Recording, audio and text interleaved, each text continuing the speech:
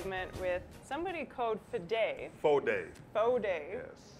And before I start talking to you about your business, fun fact, Fode was the cameraman of the first episode of the Downtown podcast, which is pretty cool, huh? Yes. Thank you. So we're here to talk about Evasive.com, which is the stuff that you're working on. And so it's a way to expose events and social things that are happening in Vegas, right? Yes. So basically, ideally, we want to help people find out what's going on in town in a very visual manner. So basically, think of it as an Pinterest for events.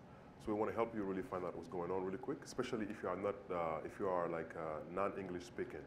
I believe that the flyers are resonate much faster with you, and you're able to consume the information much faster with the images. This is really inclusive. So like I've noticed that when I go to your site, the first thing I see is all the flyers for the events. Yes. So that's exactly what you're talking about, Discovery, right? exactly. Yes. Yes. And so your aim is to kind of try and fill everyone's social calendar with all of the events that you're able to surface.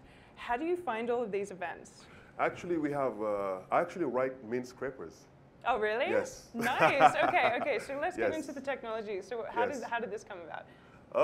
Initially, obviously, we couldn't do it manually, Okay, so we have okay. to go out and actually find events now. Right. And initially, we started in Las Vegas, but now we are expanding to other cities like Los Angeles, Miami, New York, and such. And there is no way we can do it all manually.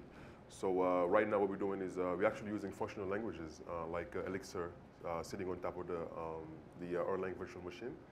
And we are writing some really main scrapers to go and find these events and come in and populate Evasive.com. So not only is Evasive.com super innovative, it's also very nerdy, awesome. Very in nerdy, the very back end. hardcore, yes. Very cool. Yes. So do you have any plans to expand outside the cities that you've already done so far? Well, honestly, we want to build a global eventing system. Okay. And which will help you find events regardless of your language. Nice. Because that's why we are focusing on images. It's almost like, think of it as like, playing cards, right? Yep. It doesn't matter your language. Like a lot of people, everybody knows what the ace of spades is. Sure. Because it's very visual, Yes. So ideally, if you see a photo of Jay-Z, on a flyer, you know Everyone knows what he looks like. Everybody knows what he looks like, Yes. So regardless of your language. So we want to focus on that and really help on discovery. Because in the future, I believe that search results will be more visual.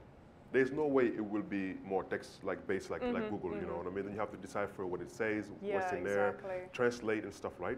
You can easily localize your dates, times, and locations and stuff. But when it comes to description, when it comes to like content itself, it's much more harder. So I believe that images are much easier for people to find events. Really cool. I could not agree with you more about your approach. Thank you. So you have an iPhone app right now that people can download in order to start Yes. this stuff. How do they get after that? Well, you can go to the iTunes and search for Evasive, and it's spelled Evasive. Great. And as in what happens in Vegas stays in Vegas. Very evasive.